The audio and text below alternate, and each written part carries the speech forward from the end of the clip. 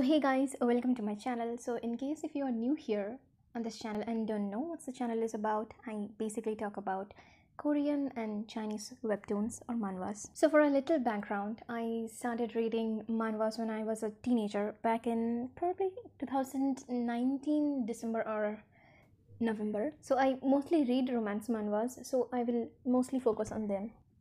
And in this video, I'm going to be talking about how the manhwa community has changed over the past 4 or 5 years from my personal experience. So I will try to keep the video short and unfiltered. So when I started reading manhwas, I think stories with tropes like reincarnation, transmigration, or body swapping was very rare.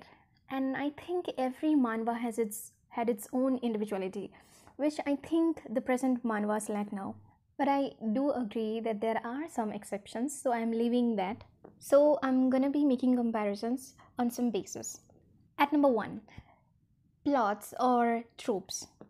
So back then, I think every story had a unique plot of its own, like father-daughter relationships, knight-princess relationships, boss-employee, or sad manhwas used to feel authentic. But presently, I feel manhwa community is flooded with stories having the same trope or cliches which had been popular in the past. See, I am thankful to the writers and authors because of their hard work, but as a reader, I want something interesting which I haven't read before. Now, every other manhwa has a predictable plot, and you can guess from miles away what's in store for you. So back then, manhwas used to make me feel excited because I used to wait and think what's going to happen next, and I could not guess the correct thing. Predictability absolutely ruins the reading experience. For me, I want to feel excited and like thinking what's going to happen next. If this happens, then what the protagonist will do. But now I can smell from miles away what's going to happen.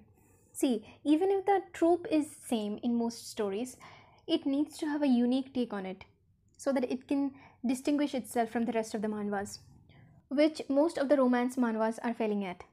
Number 2, art style. See, back then every other manhwa used to have a personalized or customized art style, but now every other manhwa feels like it has been factory manufactured.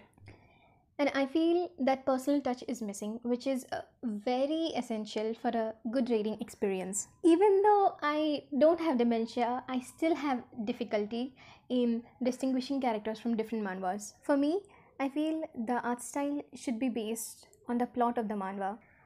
So I still remember back then male leads used to make my heart flutter. But now when I see a new male lead, it feels like, oh, I have seen this before. And I don't like it when I feel that. Number 3, pacing. So we all know that pacing absolutely plays a very crucial role in enhancing a reader experience. So back then, manhwa used to be slowly cooked. You could feel the tension between the two protagonists. You would find yourself shipping them and your heart would flutter the first time they used to hold hands. And even 100 chapters used to feel like it's worth it. But now, in like 30 to 40 chapters, the protagonists get together and they're already planning for a baby. And now you don't have to wait. You just swap a finger and they will just deliver it to you in 40 or 50 chapters. Number 5, impact they have on readers. For me, I consider a manhwa as good when they evoke some sort of feelings in me, or when they're able to make me feel connected to the characters. Not every story needs to have a good ending, but it just needs to make me feel something.